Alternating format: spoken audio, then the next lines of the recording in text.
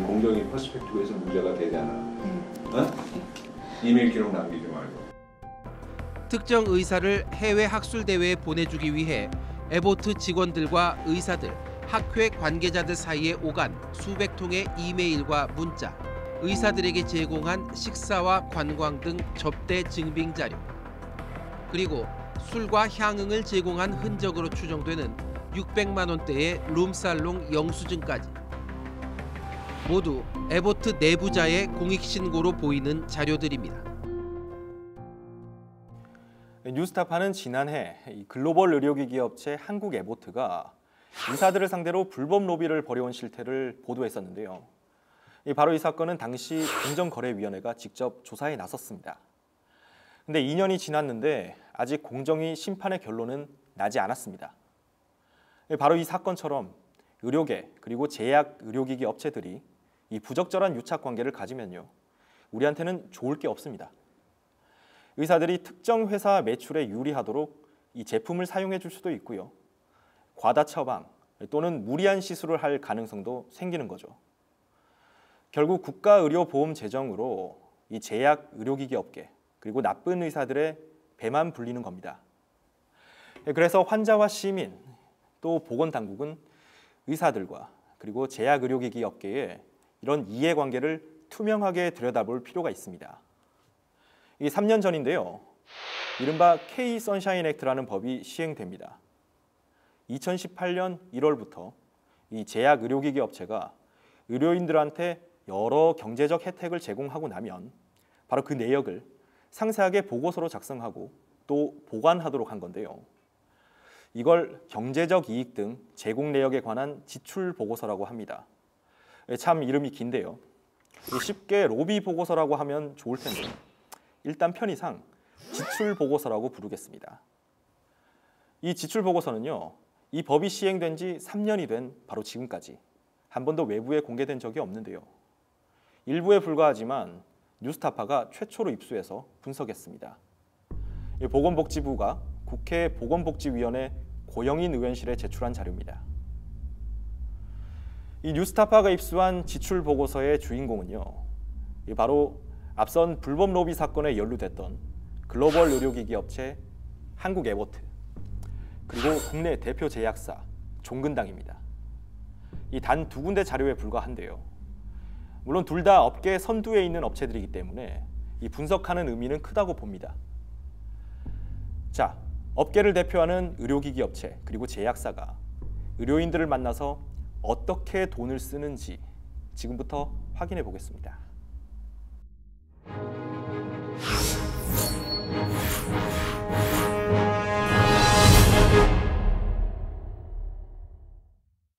에보트 그리고 종근당, 이 업계를 대표하는 두 회사는 의료인들에게 꾸준히 밥을 삽니다.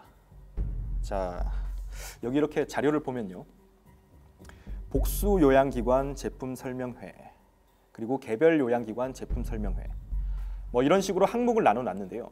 이 쉽게 말하면요, 의료인들을 불러 모아놓고 이 자사 약품이나 의료기기를 그렇게 설명하는 행사를 했다는 겁니다. 이런 제품 설명회를 여는 목적이 뭘까요? 이 원칙부터 살펴볼게요. 제품에 대한 과학적이고 교육적인 정보를 전달하고 이 환자의 이익을 극대화하기 위해서다. 근데 이게 의사들한테 밥을 살 수 있는 좋은 기회가 됩니다. 왜 그럴까요? 이 제품 설명회를 열게 되면요, 의사 한 명당 하루 15만 원까지 식사를 대접할 수가 있습니다. 한 끼당 무려 10만 원까지 쓸 수가 있는데요. 물론 다시 말씀드리지만 법의 테두리를 벗어나는 일은 아닙니다. 다만 항상 합법과 상식 사이에는 괴리가 있는 법인데요. 결국 아무도 문제라고 지적하지 않으면 영원히 문제가 되지 않을 부분을 저희가 지적해 볼까 합니다. 자, 먼저 에보트사 제품 설명의 지출 내역부터 보면요, 2018년 3월 28일 저녁입니다. 이 부산에서 제품 설명회를 열었는데요. 이 제품명을 보면 아키텍트 프로칼시토닌이라고 돼 있습니다. 이건 뭐냐면요, 혈중 단백질 물질을 측정해서 감염증 검사를 할 수 있는 이 신제품 시약을 소개했다는 겁니다. 기록대로라면요. 이 시약은 그런데 혼자선 쓸모가 없습니다. 전용 장비가 필요한데요. 바로 병원 혈액검사실에 있는 이 에보트사의 혈액진단 검사 장비 말입니다. 이 본체가 아주 육중하기 때문에 이 자리를 많이 차지합니다. 바로 이 신제품 시약으로 새로운 검사를 하려면요. 먼저 기존 검사 장비의 소프트웨어부터 업데이트해야 합니다. 이 설명서에 그렇게 적혀 있거든요. 그러니까 이런 과정을 직접 시연하면 참 좋을 텐데 당연히 전용 검사 장비가 있는 병원 안에서 제품 설명을 여는 게 합리적입니다. 자, 공정경쟁규약에도 이렇게 나와 있는데요. 이런 경제적 이익 제공 활동은 활동의 목적에 부합하는 적절한 장소에서 이루어져야 한다. 그런데 에보트는 어땠을까요? 바로 부산의 한 고급 고깃집에 의사들이랑 모여 앉았습니다.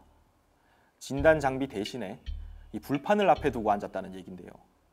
참고로 이 시약은 냉장 보관하도록 되어 있습니다.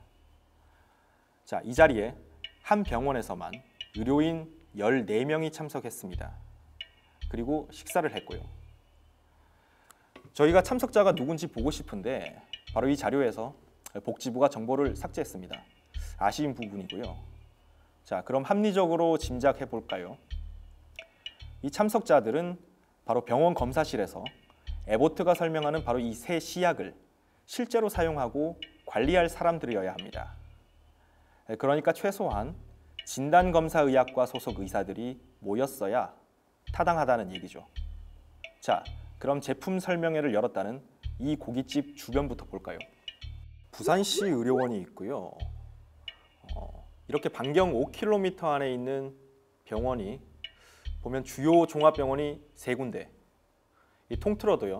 진단검사의학과 전문의는 각각 1명씩 3명뿐입니다. 자, 멀리 가보겠습니다.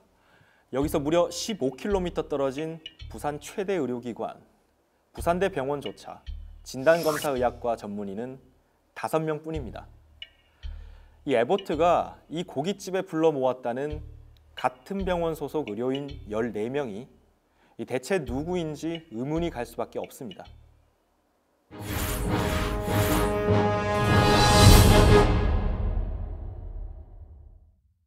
자, 이번엔 종근당이 작성한 자료입니다.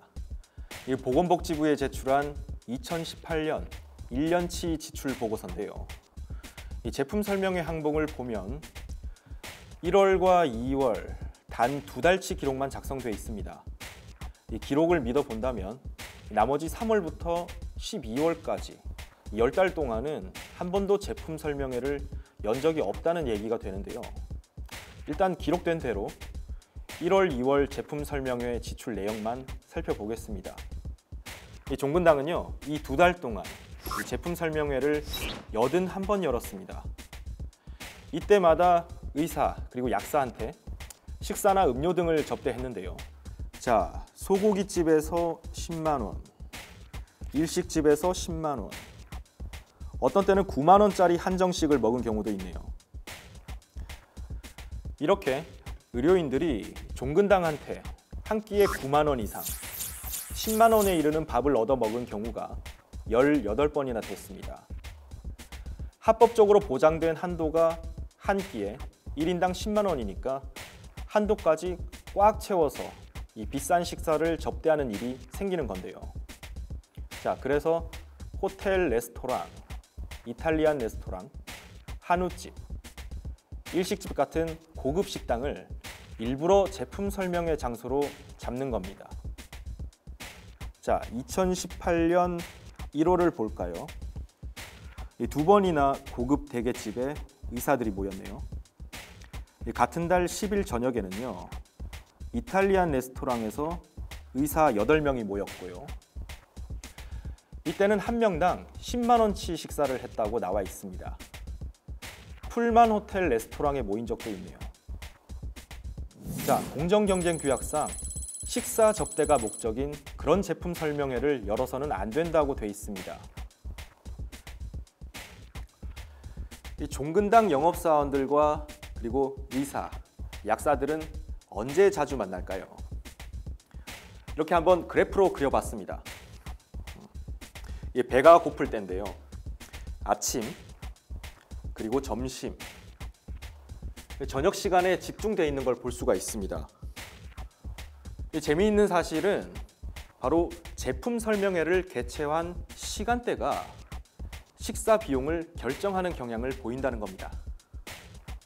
바로 저녁 늦은 시간에 제품 설명회를 열 경우에 고급 식사 접대 자리가 집중돼 있었습니다. 의료인들이 꼭 제약사한테 이렇게 고가의 식사를 대접받아야 할까요? 그래야 제품 설명이 귀에 쏙쏙 들어오는 걸까요? 그 답은 종근당이 작성한 바로 이 데이터 안에 있습니다. 이른 오전 시간을 보면요. 이때는 영업사원들이 직접 병원을 방문합니다. 주로 빵, 그리고 커피 같은 간단한 다과를 사가지고 갔네요. 이러면 제품 설명회 한 번에 1, 2만 원 밖에 들지가 않습니다. 그렇게 적혀 있으니까요. 이 제품 설명회를 빙자한 비상식적인 식사 접대 자리, 충분히 줄일 여력이 있습니다. 바로 그걸 제약사도 잘 알고 있을 거고요. 이 미국에서는요, 이런 연구 결과도 있었습니다. 이 제약회사가 의사한테 2만 원짜리 식사를 제공하면 그 의사의 처방이 달라진다는 겁니다. 자, 옆나라 일본은 어떨까요? 이 제품 설명회 접대 한도가 아주 박합니다. 의사 한 명당 3,000엔, 우리 돈 3만 원까지만 식사 또는 음료를 제공할 수 있습니다. 이 우리나라 제품 설명회 식사비 한도의 바로 5분의 1 수준이죠.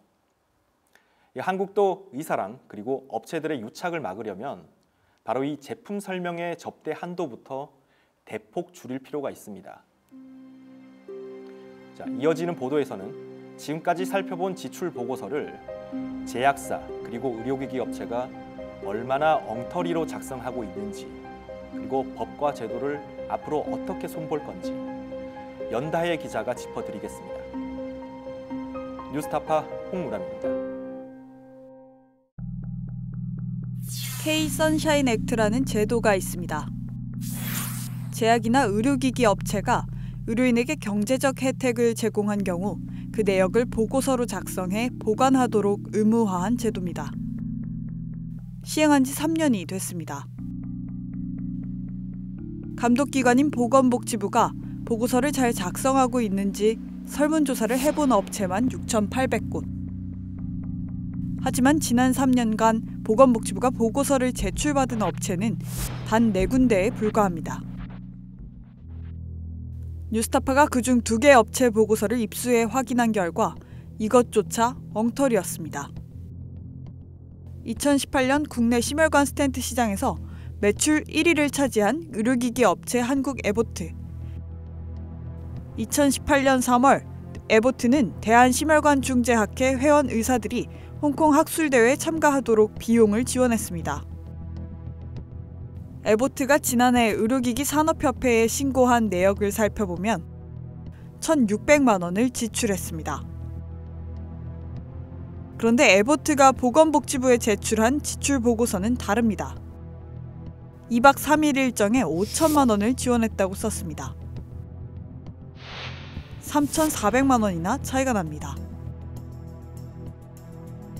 한국 에보트가 보건복지부에 제출한 보고서를 살펴봤더니 학술대회에 지원했다는 내역 18건 중 10건에서 이 같은 금액 오류가 확인됐습니다. 70년 역사의 제약회사 종근당이 작성한 지출보고서입니다. 2018년 한 해 동안 학술대회에 지출한 내역인데 보고서를 살펴보니 2016년, 2017년, 이전 연도 지원 내역만 적혀 있습니다. 현행법상 2018년 1월부터 지출보고서를 작성하도록 했는데 종근당은 왜 이전 연도 내역을 제출한 걸까? 보건복지부는 에보트와 종근당이 제출한 보고서에 오류가 있다는 사실을 1년 가까이 파악하지 못했습니다. 보고서를 허위로 작성해도 처벌은 200만 원 이하의 벌금에 불과합니다. 제도 시행 3년, 현재까지 상황을 보면 보건복지부가 보고서를 적극적으로 받을 가능성은 별로 없어 보입니다. 그런데 2018년 1월부터 작성 의무화된 경제적 이익 지출 보고서를 복지부가 한 건도 제출받은 적이 없다고 합니다. 복지부의 의지 부족이 아닌지 묻고 싶고요. 그 이유가 무엇인지 장관님 얘기해 주시기 바랍니다. 그게 지금 의원님 말씀대로 18년부터 시행이 돼서 작성을 하기 시작했는데 18년도 자료가 올 3월까지 작성하도록 되어 있습니다. 아마 지금쯤은 대부분 작성됐으리라 생각이 되는데 저희들이 실질적으로 얼마만큼 좀 경제적 이익 지출 보고서가 작성되는지 다시 한번 확인해 보겠습니다. 네, 지금은 좀 제출됐을까요? 대부분 다 작성됐을 것으로 생각이 예, 됩니다. 지출보고서 제출을 요청할 권한은 보건복지부 장관에게 있지만 보건복지부는 이렇게 손을 놓고 있습니다. 반면 우리가 본떠왔다는 미국의 선샤인액트 제도는 어떻게 운영되고 있을까요? 미국 보건복지부 산하 조직의 홈페이지입니다. 미국에서는 제약, 의료기기 업체가 작성하는 보고서를 바로 이곳에 모두 공개하고 있습니다. 글로벌 제약업체 화이자를 검색해 보겠습니다. 지난해 미국에서 의사 또는 병원에 쓴 비용은 총 4,467만 달러, 우리 돈 511억 원가량. 이 업체가 지난해 가장 많은 돈을 쓴 병원은 유마스 메모리얼 메디컬 센터, 10번에 걸쳐 153만 달러입니다. 지출 내역은 컨설팅 비용, 식사 및 음료 비용, 여행비, 교육료, 강연료, 선물, 유흥비 등으로 구분됩니다. 하와이에 거주하는 소아과 의사 스테파니가 90센트짜리 음료를 제공받은 사실까지도 확인 가능합니다. 미국의 경우 의사 개인의 이름이나 병원명 또는 금품을 제공한 의료기기 업체나 제약사의 이름으로 $10 이상의 지출 내역을 모두 검색할 수 있습니다. 지출 정보 누락이 확인된 경우 개별 지급 내역에 대해 최대 10만 달러의 과징금이 부과되고 연간 과징금 최대 액수는 100만 달러나 됩니다. 일본은 회원사들의 자발적 참여로 지출보고서를 공개하고 있습니다. 일본 제약공업협회 회원사들은 투명성에 관한 지침을 제정했습니다. 이에 따라 각 회원사는 자사 웹사이트를 통해 전년도 자금 제공 내역을 매년 공개하고 있습니다. 연구 개발 비용, 학술 연구 조성 비용, 원고 집필료, 정보 제공 관련 비용 등이 포함됩니다. 이외에 호주, 프랑스 등에서도 투명성 강화를 위해 지출 내역을 보고받고 데이터를 공개하고 있습니다. 각국마다 방법은 다르지만 지출 내역 공개를 선택한 이유는 언론 감시와 의료 소비자의 합리적 판단을 도와 리베이트를 근절하는 것입니다. 실제 미국의 프로퍼블리카, 일본의 와세다 크로니클 같은 비영리 언론은 공개된 지출 보고서를 바탕으로 의료산업 감시 보도를 이어갔습니다. 우리의 경우 K-선샤인액트를 만드는 과정부터 삐걱거렸습니다. 2016년 8월 발의된 법안 원안은 제약사 의료기기 업체에 더 많은 책임을 부과했습니다. 정부에 의무적으로 지출보고서를 제출해야 했고 정부가 이를 조사하고 고발할 권한까지 포함돼 있었습니다.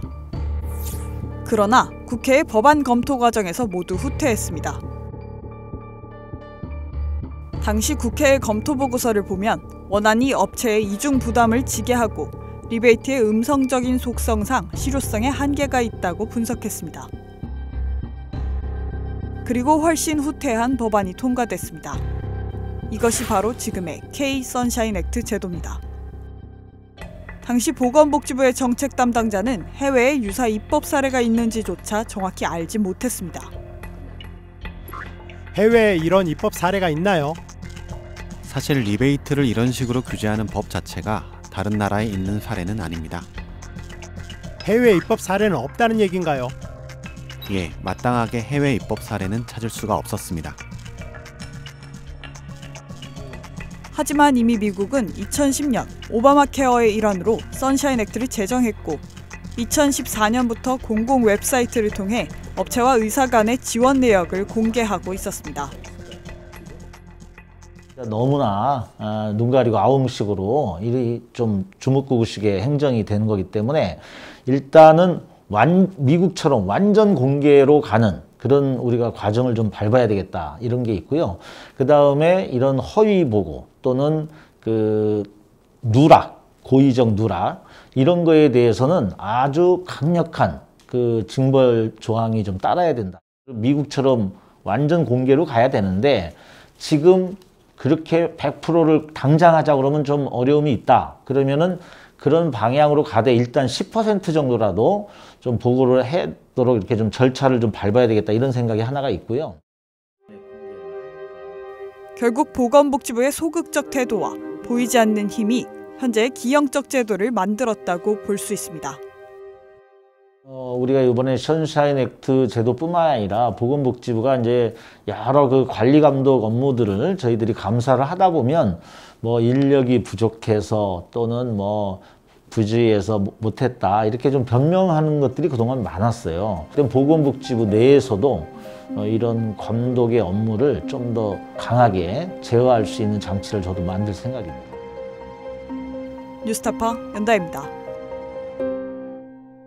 내 목숨을 걸어서라도 지키려고 하는 것은 국가가 아니야. 분명히 소위 애국 이런 것이 아니야. 진실이야.